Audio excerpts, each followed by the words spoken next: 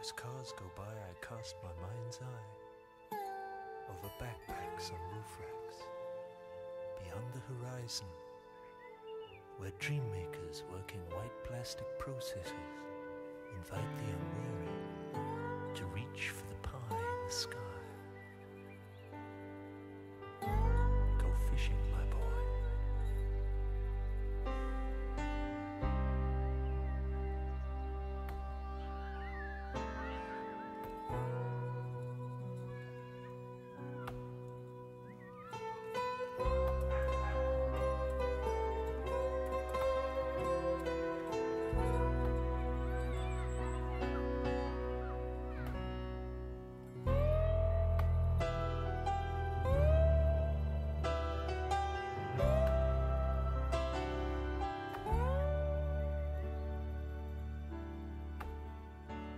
You set out in the spring with a trunk full of books about everything, about solar devices and how nice natural childbirth is. We cut down some trees and trail our ideals through the forest glade. We dammed up the stream and the kids combed their heels in the fishing pool we made. We held hands and we exchanged bands and we practically lived off the land. You adopted a fox cub whose mother was somebody's coat.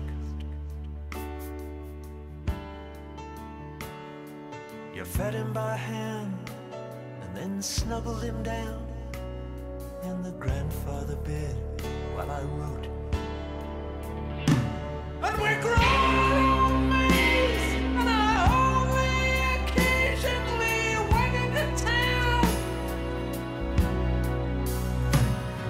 to stock up on antibiotics and shells for the shotgun that I kept around.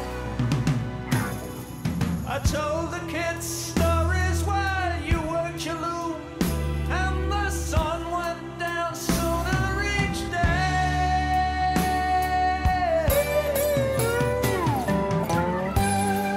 Chapter 6.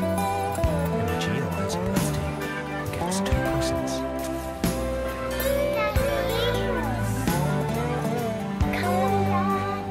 The old grey dog stood by the side of the stream and looked at himself in the mirror. Pathetic, he said, that's what it is.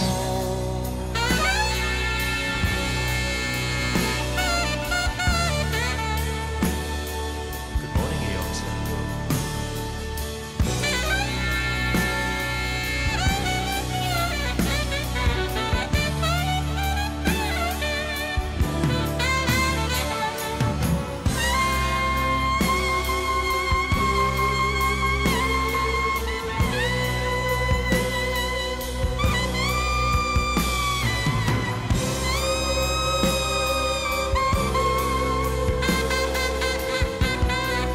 No, said Pooh. He thought for a long time. Then the leaves all fell down, the crops all turned brown. It was over. As the first snowflakes fell, I realized all was not well kept.